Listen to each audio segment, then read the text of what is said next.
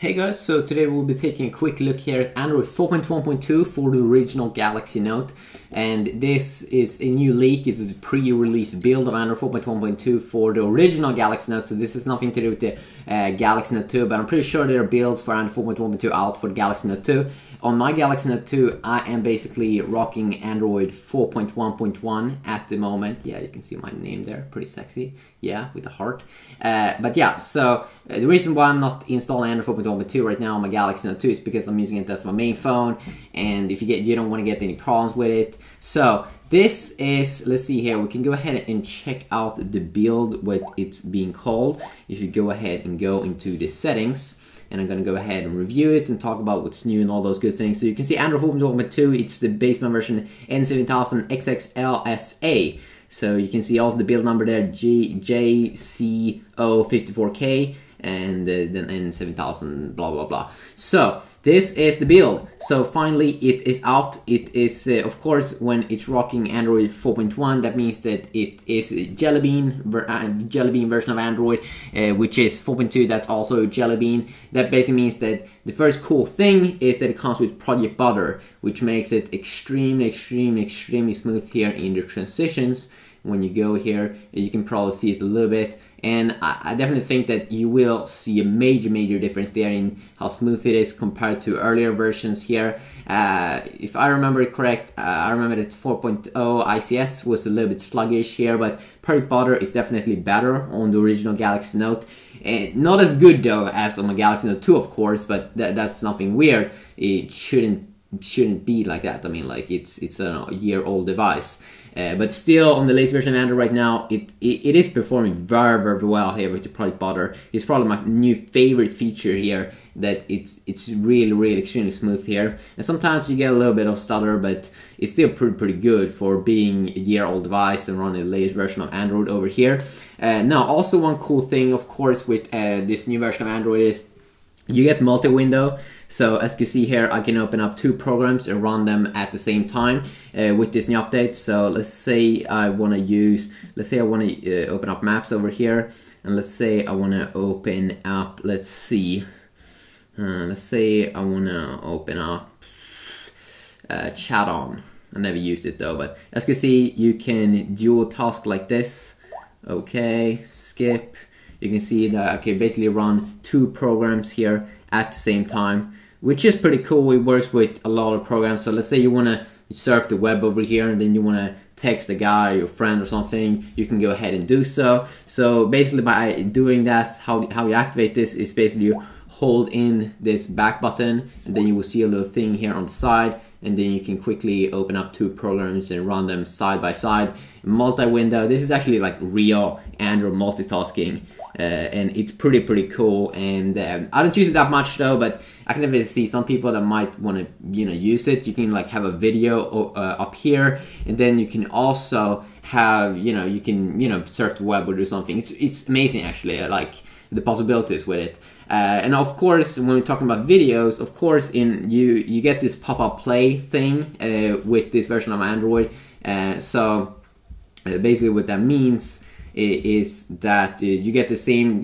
Galaxy S3, they came with the feature where if you play a video, you can pop it up in a window, and they can move it around. And then you can do things in the background. The reason why I'm not showing this right now is because I have some private stuff on this guy. I have a lot of pictures on it, and I need to clean it, but it works kind of the same, so that is pretty cool. Also, one very good thing here is the new notification area, which comes of course with the new updated notification area. You have the slider here for brightness, and then of course you have a ton of quick widgets here you can quickly toggle. And this is actually better than the latest version of Android, if you ask me, because in the latest version of Android they also have like they call it the power widgets up here. But the first thing I think most people assume is that if you toggle Wi-Fi here, it will just disable it, and that's how it works over here. As you can see over here, it disables it. But if you do that on the latest version, the stock version of Android, then when you click on that, you think it's a quick button, but then actually when you click on it in Android 4.2, it will actually jump to the settings area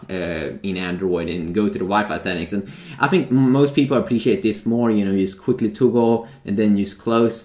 And the same thing over here with brightness controls, that Samsung put it over here. You don't have to go like in the stock version of the new Android, then you have to tap up here and go to widget, and this is just a quick I prefer it more here in the new version of TouchWiz. And one very cool thing here is that you can customize these notifications, as you see over here. You can also see that we have multi-window here. You can quickly disable it if you don't want anything to happen when you hold it, when you long press like the back button.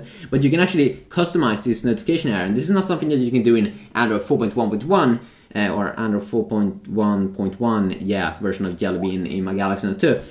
But if you go to the display area, you can see the notification panel. Here is a cool way where you can quickly customize whatever you need and the order of these. Let's say you want to prioritize blocking mode, or let's say you want to remove blocking mode from this area. You can quickly go ahead and do so. And this is something that I'm definitely probably going to use. I'm probably going to tweak a little bit, because let's say you never use GPS, you don't have to have it up here. You can just remove those things that you don't want. It is pretty cool. And also you get the new Galaxy S3 widgets. When we go ahead and go to widgets over here, you can see that we get those kinds of cool widgets here that you might want to have your favorite contacts, favorite settings. You also get FM radio, Gmail, Google Plus Posts, Flipboard, Music Player, Play Store. Some are probably old here, but S Planner, Mini Today, they're probably very useful. And S Note Direct, and the this boy over here, the normal S Note, and the Traffic. You have a ton of widgets here that is already built in, so pretty useful. So if you just go ahead and continue, you also of course get one of the big things in the latest version of Android, and also in Android 4.1 Jelly Bean. Of course you get Google Now built in, so you can use it like this is Google Now. Define Google. And like you can talk use an internet search engine, as you see, Google.com. We get this kind of card here, which is kind of like Google's own Wolfram Alpha, or Google's own Siri that they built into the latest version of Android. You can ask Google Now something like, what is 2 plus 2? Or as you see, we got up a card over here, some details about Google. I said define Google, and you get some voice. And sometimes you need to get used to it, but Google Now could be extremely helpful if you use it a lot. It should be able to keep track of your flights, your booked stuff, your booked hotels, and all those cool things. If you sync your mail and stuff like that. But if you really want to, become a power user of your Android device, definitely you should check out Google Now more and see how it works. But what is 2 plus 2? I mean, you can ask it. The answer is 4. Yeah, source Google. You can ask it a little bit anything. It's a little bit more like an improved Google, and it's probably kind of useful. And if you like Wolfram Alpha, you're probably gonna enjoy this. So Google Now is of course built in. Of course, also you get some cool things also in the latest version here, like smart rotation. If you go ahead and go to the over here, you can see that we can have smart stay. The screen stays on as long as you're looking at it. Of course, you need to be in a bright environment to get that to work. But smart rotation also works like this, like every time you look at the device with your head, it should be able to rotate in the way you look at it, And of course, we also get the new home screen mode. So you get a basic mode and an easy mode. The easy mode is basically probably most for old people, but it's pretty nice, for old people, like favorite contacts. You can edit this. Have your own favorite contact over here. You have the alarm, quickly add that. You have your favorite settings, and as you can see, it's a little bit more optimized for old people, and I think they will appreciate this. But this thing, favorite contacts, is really useful if you have some people that you always call,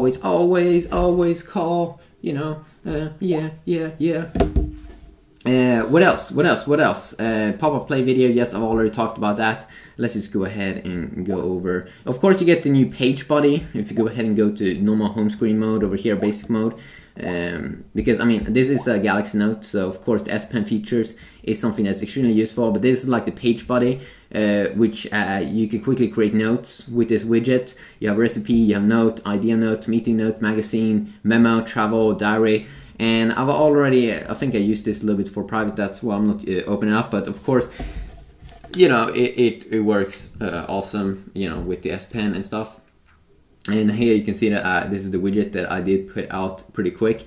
But yeah, just a very quick look here at Android 4.1.2 Jelly Bean for the original Galaxy Note, and it is pretty nice, and it's very, very easy to flash. You just go to Sam Mobile, and then you just go back a few articles. I think this was leaked just a few days ago from the date when I uploaded this video, and it is pretty nice. And the first time I did install it, it felt a little bit too sluggish, but that was just because I've been using the Galaxy S3 for like 6 months, and then I've been using the Galaxy Note 2 for like 2 months now.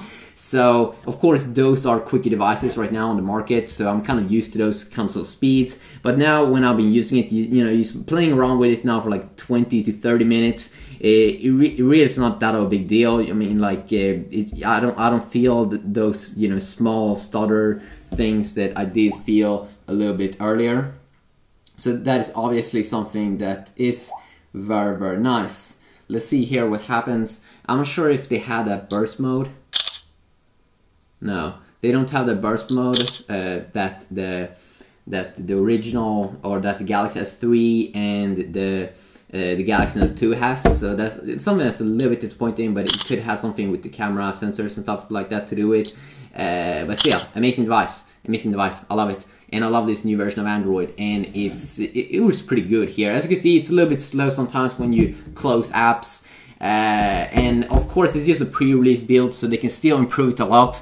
So that's definitely something that you want to keep a lookout for, you know, updates and stuff like that. But I would say that if you're rocking the Galaxy Note, the original Galaxy Note right now, you should definitely go ahead and give this a go. It's definitely way better than Android 4.0 ICS, and it contains so many more features like Google Now, Smart Rotation, home screen modes, Project Butter especially, multi-window, customize the notification area. I think that's a major thing, that you can customize these things, and also that you get this kind of area so you can quickly customize things, that you get new widgets, and of course you can also play around with different launchers and make the phone feel even snappier, because something that I've noticed is sometimes when you have different transition effects, the device could definitely feel a lot quicker.